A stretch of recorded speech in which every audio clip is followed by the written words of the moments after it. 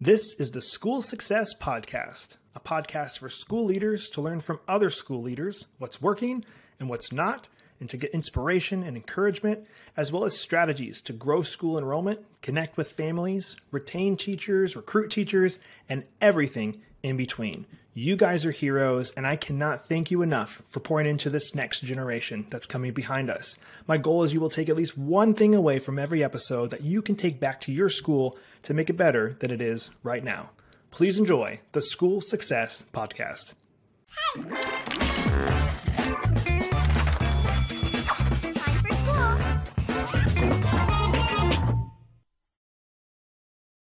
Hey, School Success Makers. Welcome to another edition of the School Success Podcast. I'm your host, Mitchell Slater. I'm joined by a new friend out of the Cleveland area, Mr. Matt LaFleur, who's got a couple different titles for him today. He is a partner of School Finance Help, as well as the VP of Development for GreenPath CPA Solutions. And just picture this in your head, guys, all you school leaders. He is like the CFO that you as a school can outsource to handle all of your financial stuff, which he'll dive into all of that here in just a little bit when he introduces himself. And I'm really excited for today's episode. But before we jump into all of that, I do want to highlight our amazing sponsors over at America's Christian Credit Union. This year, they're celebrating 65 years of service, and they provide essential school banking services and a tuition financing program for schools looking to reduce their risk and administrative burden. So if you're a Christian school listening to this, and you collect tuition, as you most likely are doing, but at the end of the year, maybe you've only collected 95% or maybe 98% of what is owed to you. That is, of course, money on the table that is owed to you as a school. But America's Christian Credit Union has a solution for that. You can have your families get a tuition financing loan through America's Christian Credit Union, and then you as the school get all the money up front at the beginning of the year, and the family just pays it off like a regular loan so that you aren't on the hook for any of that, and it doesn't cost your school anything to do that. So make sure you check them out online at americaschristiancu.com/schools. That's americaschristiancu.com/schools. All right, well, as we jump into today's episode, I am going to pass it off to Matt to introduce himself. So Matt, welcome to the podcast, sir. Hey, Mitchell, thank you so much for having me. It's great to join you and the listeners today. I'm so glad to be here. It's going to be fun, man. And I know you just recently moved back to Ohio, but I know that's where you're from. But I always ask the same question as I begin. If I was to come visit you in your area, what would you say? Mitchell, you got to go do this and eat this. Is there something that stands out to you? Absolutely. You know, there's two things I would say you can't miss if you're coming to Cleveland. First is the Rock and Roll Hall of Fame.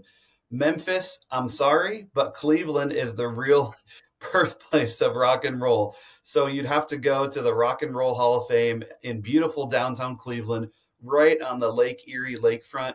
That would be spectacular inside and outside that venue. And then the other thing that attracts people from so far away, even other countries, is Cedar Point. You've got to jump on the best roller coasters, or the best collection of roller coasters anywhere in the world, just down east of Cleveland in Sandusky. Those are two highlights that would make for a great first trip to Cleveland. Man, all right. I've never been to Cleveland, so I'll put those on the list. I'll make sure, because nobody ever tells me to go to a Cleveland Browns game. So I'm assuming that's not on the list. Not yet. Not yet. Maybe Deshaun Watson will bring him back. We'll see. You need some of that Clemson magic to resurge. We'll see here. Well, Matt, as we dive into today's episode, obviously, thank you for being on, of course. I would love to dive into the financial world with you. I know that's your background. And so as we do that, I would love for you to first share your background of how you kind of got to where you are today and your expertise before we kind of dive into the main three questions I have for you.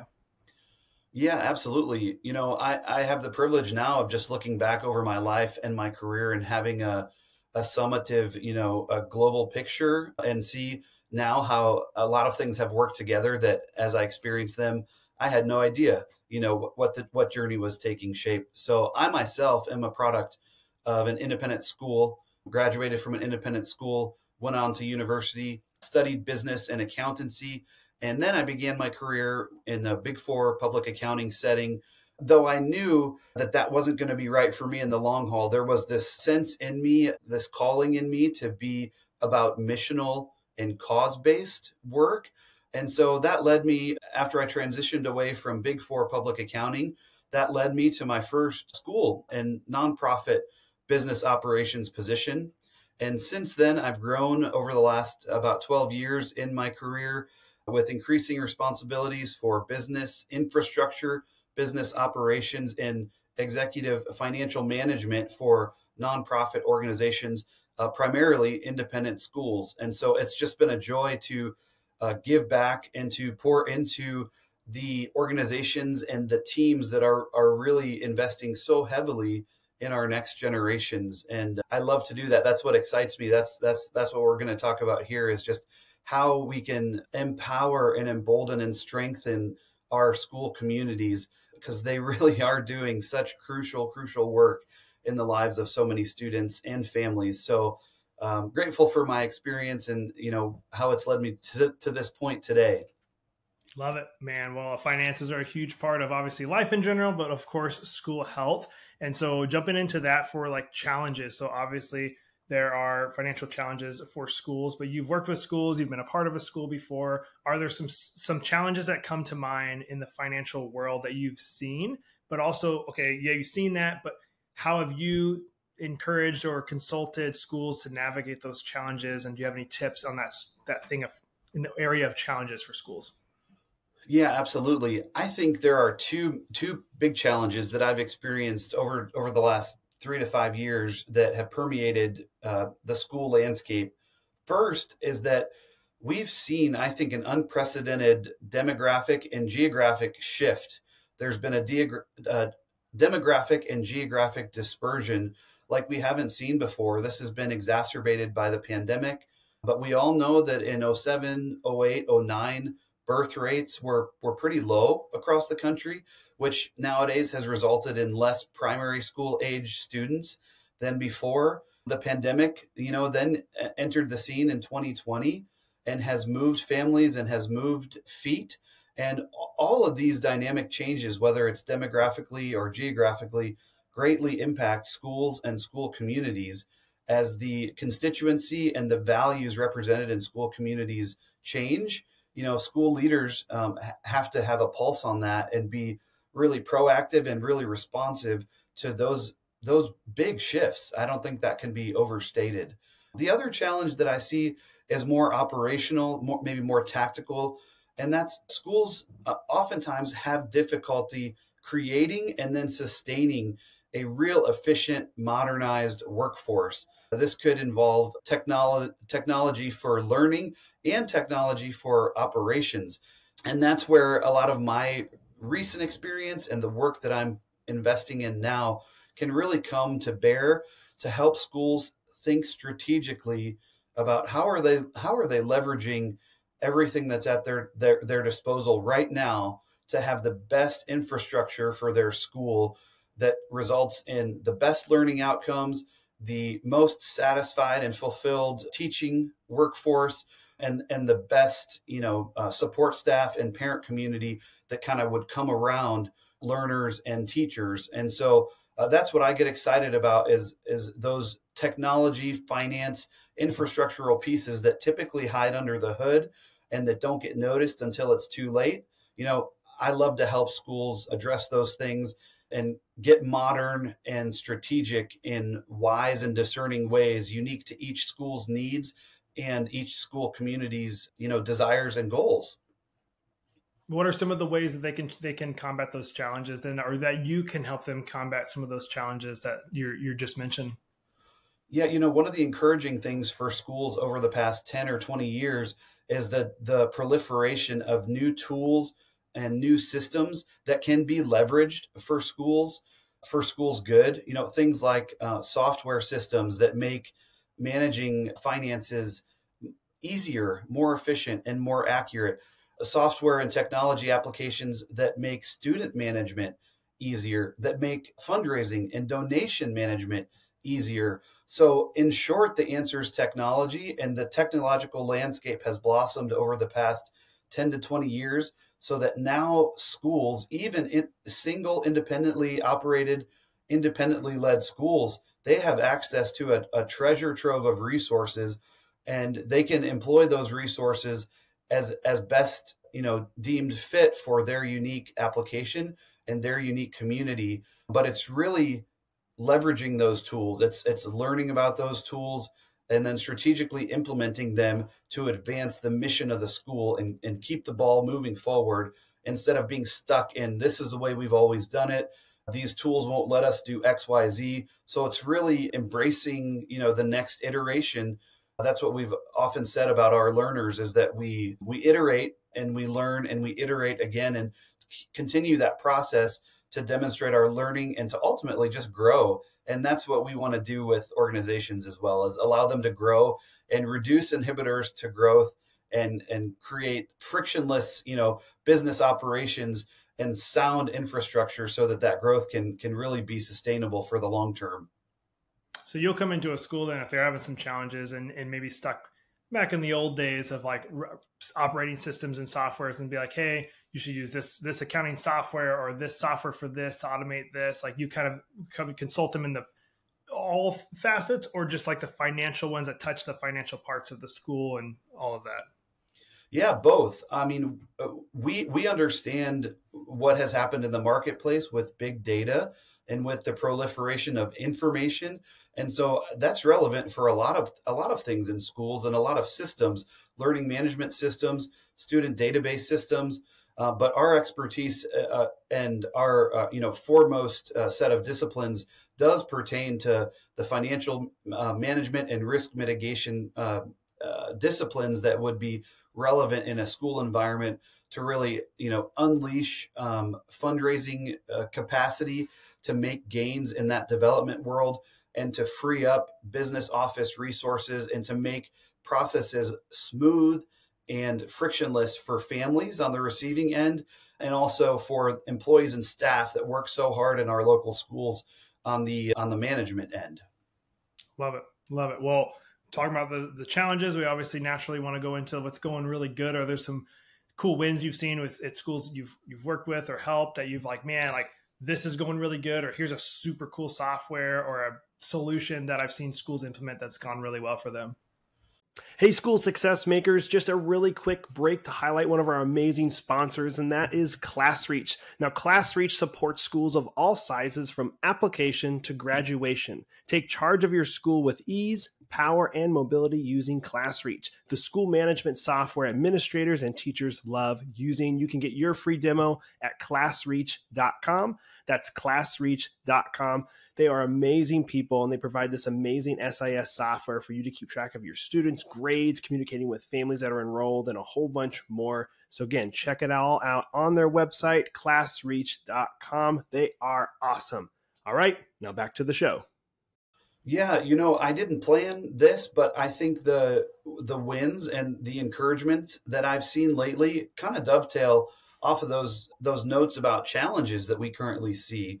I think there's more opportunity than there's ever been before for school leaders, for school influencers, for classroom teachers, for classroom support. And that's due to, one, technology, big data, artificial intelligence, access that didn't exist 3 or 5 years ago, even to technology, to continuous internet connections. All of these things come together and under that basket of technology give so many more tools. And I think those that have done well in schools are the ones that have seen, hey, there is a creative way, there is a better way to do this.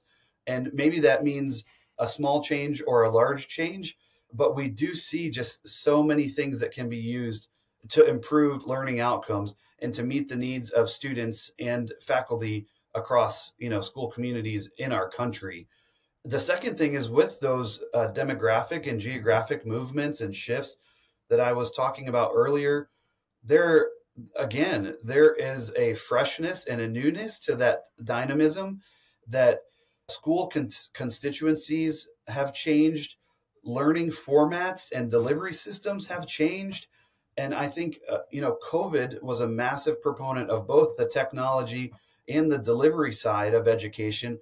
And we're just still in that cycle of deciphering what is going to stick for the long term, what makes sense for the learners and the teachers in our school community, and maybe what doesn't. So I think the point is, as these shifts that are so sizable are happening around us, the schools that I've seen do well are adopting technology for maybe hybrid learning, or maybe they're relieving pressure and angst and friction in their business office by modernizing to get rid of, server-based or desktop-based applications.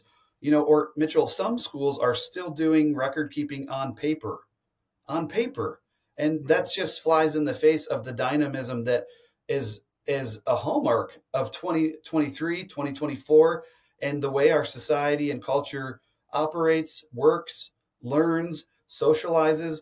And so I've seen huge advancements in those schools where there's opportunities to think differently, think outside the box, and where those leaders grab that opportunity and run with it, as opposed to continuing to just do the same old, whether that's pedagogical strategy or business strategy.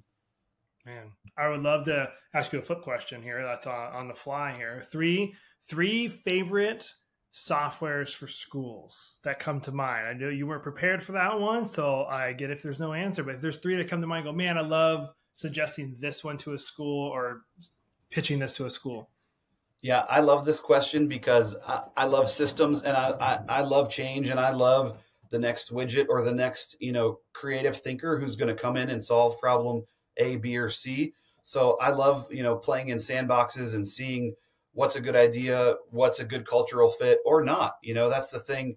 I don't think anyone would advocate being reckless, but I do want to give the sense of change has arrived, and I think embracing change is healthy if we do it in a wise and discerning way. So anyways, the first one I'll mention is a finance and accounting ERP. So anybody who's ever worked in finance or accounting or managed treasury, managed accounting workflow, been a controller, been a CFO, been an accounting manager would love this, and that's Sage Intacct. A few years ago, Sage and Intacct got married and became one company and created a really advanced cloud-based finance and accounting ERP that is especially good at handling nonprofit accounting, which for any school, but schools that fundraise, schools that have temporarily restricted funds or different grant sources, they can do that tactical daily work very well in Sage Intacct. The second one is a human capital software that I encourage schools to check out, and it's not unique to schools, but in my experience, I've only seen it used in schools, and I've seen it used very well, and that's called Nectar. Nectar is a cloud-based recognition platform that schools or any organization can use to provide recognition to employees who live out the values of the organization, who embody, the mission of the school. And it's unique and different because it not only allows managers to recognize direct reports and team members, but it allows and facilitates peer-to-peer recognition. So I would encourage anyone to check that out. It's a real culture enhancer to allow your faculty and staff to be more united and more supportive in a real practical way with a tool like Nectar. And the last one I would highlight is called Forte. Forte is a real innovative service.